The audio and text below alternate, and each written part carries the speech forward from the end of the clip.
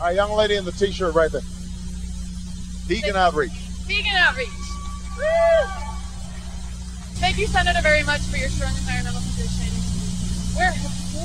Anyway, okay.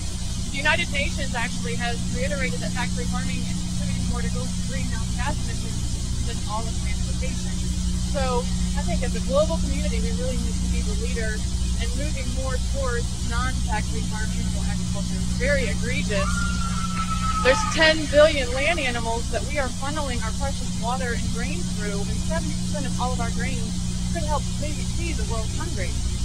So, as the next leader of the most amazing nation in the world, how can we set the example on a more nutritional, plant-based diet that's more eco-friendly and sustainable, that can maintain our water resources and all of our grain? Thank you very much. Okay, well, it's a great question. Now I have to say, in the interest of full disclosure, that I do like a steak once in a while. I'm just being honest. I like barbecue. I'm not gonna lie. But the young lady makes a very important point, and that is this. Right now, our food system worldwide is under enormous pressure. It's under enormous pressure.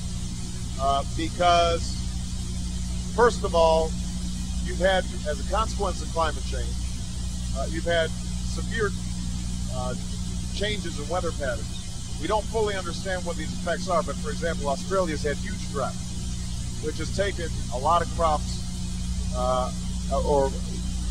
grain production has been much lower. And supplies have tightened. You're starting to see riots around food in places like Haiti and other poor countries around the world. And what is also true is that as countries like China and India become wealthier, then they start changing their food habits. They start eating more meat, more animal. And what happens then is, because it takes more grain to produce a pound of beef than if they were just eating the grain, what ends up happening is that it puts huge pressure on food supplies. Now, Americans would actually benefit from a change in diet. I don't think that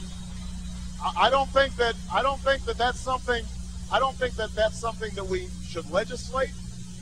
But I think that it is something that, as part of our overall healthcare system, we should encourage. Because, for example, if we reduced obesity down to the rates that existed in 1980, we would save the Medicare system $1 trillion. We would reduce diabetes rates. We would reduce heart disease. So,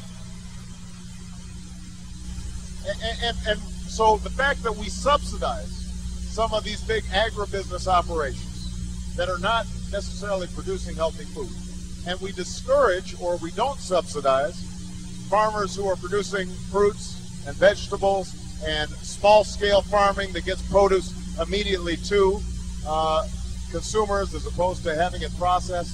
The fact that we're not doing more to make sure that healthy food is in the schools, all those things don't make sense.